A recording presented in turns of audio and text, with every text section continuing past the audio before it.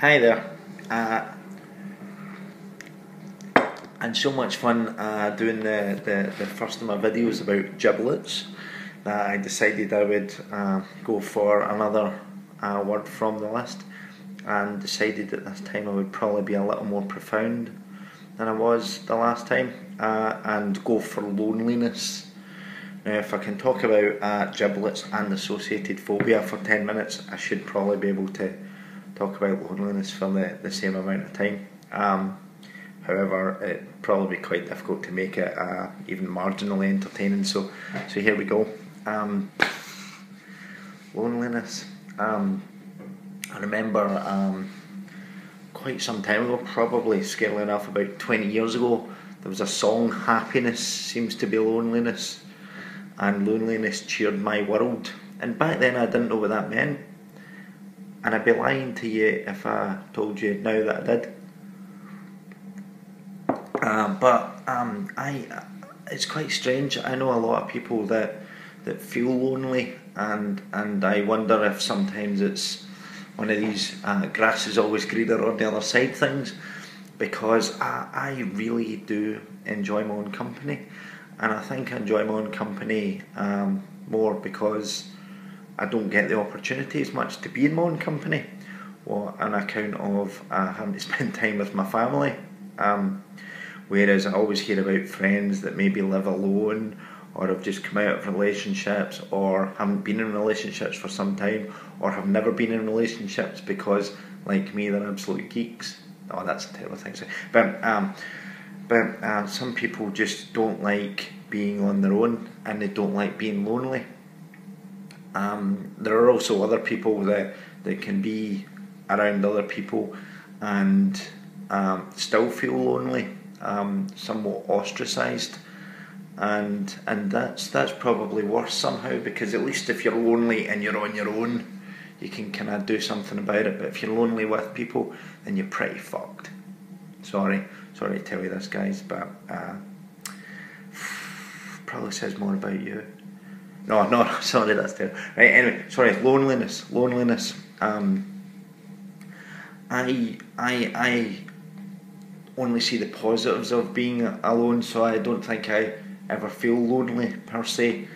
I'm very lucky in that my wife likes to go on extended holidays to Spain, and I usually manage to blag my way out of at least a part of that. So if my like for instance this year my daughter went to Spain for 5 weeks. So I was with Tanya for 2 weeks without my daughter, which was fun, because we discovered that the only thing we talk about and spend time doing is related to my daughter. So we had 2 weeks of silence where we could catch up on TV box sets and reading, so that was good. And we occasionally made food for each other, and went out for a drink once, and didn't even go to the cinema, but that's because there was nothing of note on. But it's quite funny that you do start to contextualise your relationship with people in terms of other people. So then, where was I going with this? So then, after the 2 weeks, my wife went to Spain for 3 weeks, leaving me on my own for a week. And I joked her that for the first couple of days it would be great fun, and I would have loads of people round, and then I'm sure that I would get bored and would then possibly grow to miss her. That didn't happen. I also didn't have any parties, because 10 years ago I would have possibly woken up in the back garden with someone's blood on me. But now I've got a bit older, I just got to watch what I wanted on the telly, and read quite a lot of books, and pretended to miss my family, and would Skype them every evening, secretly desperate to get off of the computer having found out for the 10th time in as many minutes that my daughter enjoys the beach. It gets a bit disheartening and depressing after a while. Not because I have any particular like for the beach, but it's okay for me not to miss them, but to discover that they don't miss me can be a bit of a kick in the balls. So they're having a great time. I'm having a great time. In the early hours of the morning, I wonder why we spend so much time together as we should. As we do, not as we should. We should always spend time together. But so yeah, I don't quite understand why people do suffer from loneliness. I think it's sad that they do. I wish I could do something to help them. For some sort of financial transaction, I am happy to spend time with anyone. If anything sexual were to happen during that time, then we can't really think of it as prostitution, but just a natural occurrence between two people that wanted to spend time together. And I will use this as some sort of documented evidence that we did have that discussion. I would prefer if it was a woman, but I'm not close to the idea of spending some quality time with a guy. But what can you do? I feel like I've wandered from the point somewhat. Who would have believed that talking about giblets for 10 minutes was easier than talking about loneliness? Not me.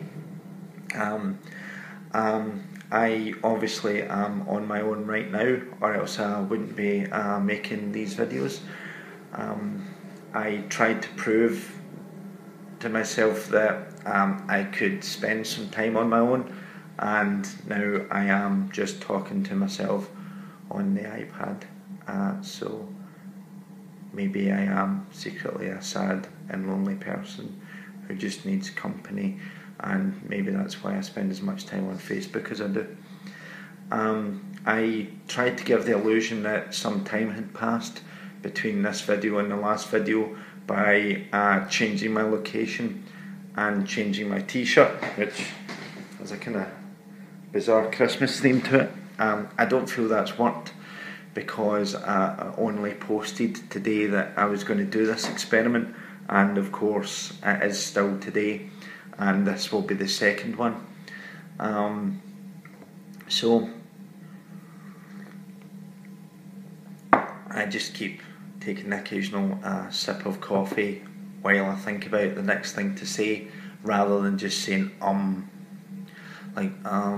because as soon as you say it means that you're given the impression that you don't know what you're going to say next. But if you do something like this, it looks well measured and thought out, and therefore you can just get away with a couple more seconds of talking nonsense without that break that you sometimes get from people that really don't know what they're going to say next.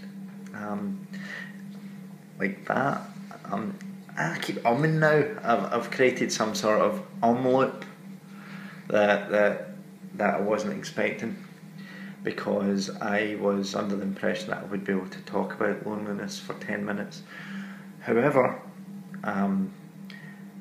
since I am in the house on my own, and I've taken some time out from pretending to do housework and actually watching stuff on the Skybox, I realised that loneliness definitely isn't an issue for me. I really much enjoy my own company.